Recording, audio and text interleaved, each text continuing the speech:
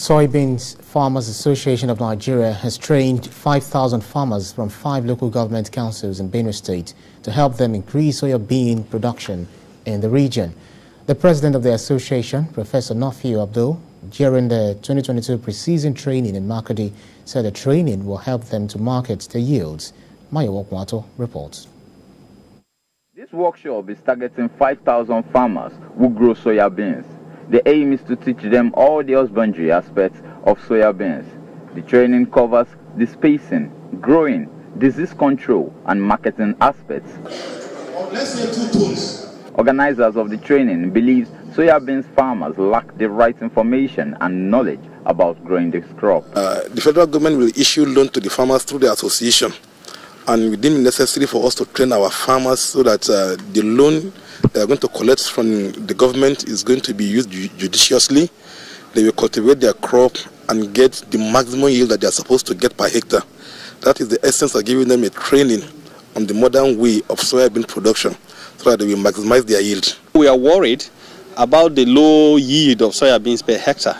You know, when you go out some other countries, they are achieving up to 3-5 metric tons per hectare.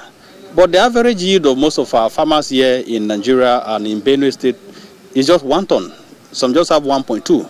So this training basically is to enhance their capacity in terms of production to ensure that they optimize yield. Participants take training on modern techniques in soya beans cultivation and how to transform the crops into different kinds of finished products, which is said were in high demand in the market. The quality we used to buy from our markets locally is different from what they are telling us.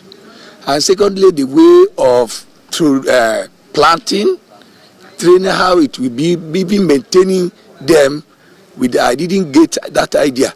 But getting to this place today, I'm very grateful. They gave me how they will produce, how we take care of them, the period we are going to plant it.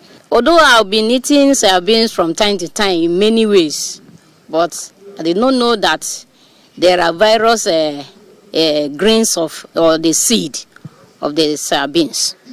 In today's training, I have learned about virus soybeans that have been planting in several areas. Benefits of soybeans farming to the Nigerian economy were also highlighted, as it is believed it will encourage many to invest in the farming of the crop on a large scale. Mayo Wakwato, CVC News, Makurdi.